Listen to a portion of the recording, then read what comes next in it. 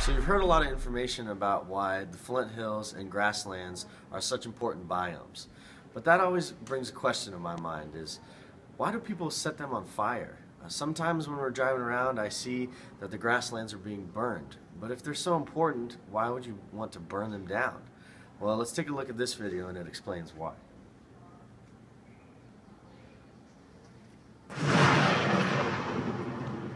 In the Flint Hills, the first land burnings were sparked by spring lightning storms.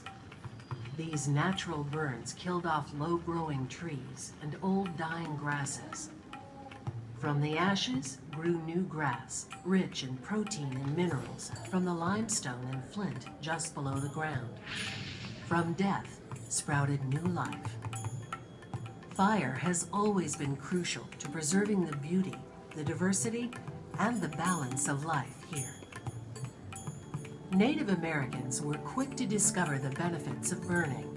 On horseback, they dragged lit sagebrush across the prairie to draw the bison to the fresh, tender, new grass.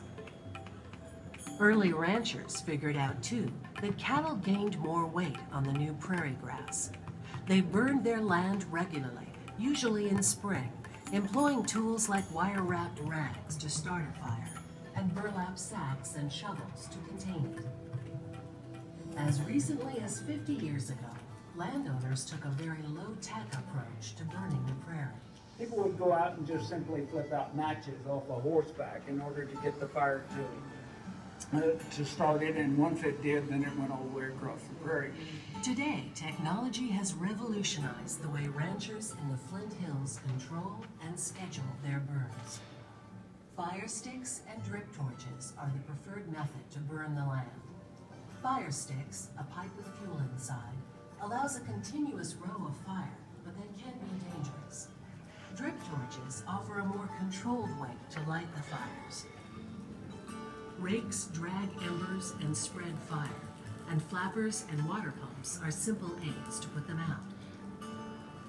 There are different philosophies on when and how often to burn.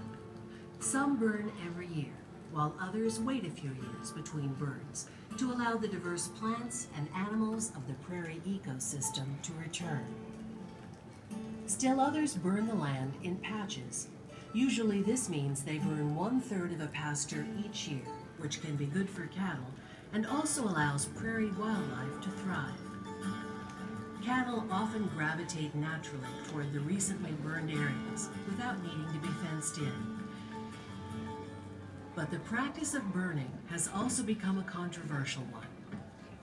There's often a short window of time when the weather is ideal for burning, and this can cause many landowners to burn in the same week. There may be only 3 or 4 days within the month of April that you can burn an area.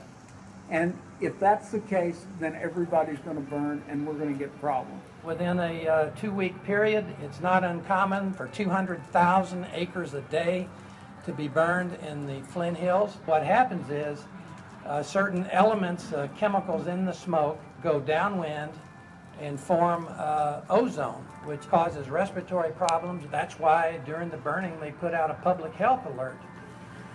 To address concerns on both sides of the issue, scientific researchers are studying the effects of different burning schedules and their effects on the cattle, and even on those outside of the Flint Hills. Burning will always play a part in keeping the delicate and intricate balance of the Flint Hills ecosystem. If that balance is to continue and the history and landscape is to be preserved, it is certain the long-held tradition of burning will carry on, whether by man or by nature.